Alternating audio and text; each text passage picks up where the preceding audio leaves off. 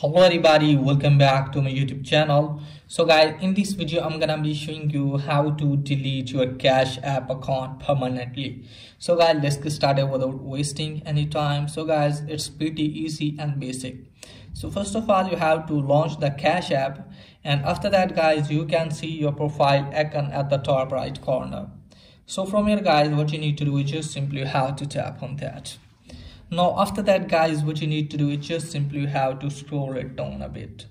So from here guys, you can easily see support options. So let me tell you that if you have any family account or if you have any sponsored account, just simply you have to remove your sponsored account, okay guys, from the family, and after that you have to tap on support. Now after that guys, what you need to do is just simply have to wait some seconds, and you can easily see your account and settings option at the top. So just simply you have to tap on that. From here you have to scroll it down a bit, and you can easily see here delete your personal information. So first you have to delete your personal information. So after deleting the personal information, you can easily see here close your Cash App account.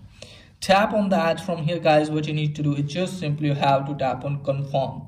So guys, if you still want to close your account, just simply have to tap on confirm, and after that guys, your account will be deleted permanently. So that's pretty much for today's video. If the video is helpful, please like and subscribe my channel. Thanks for watching.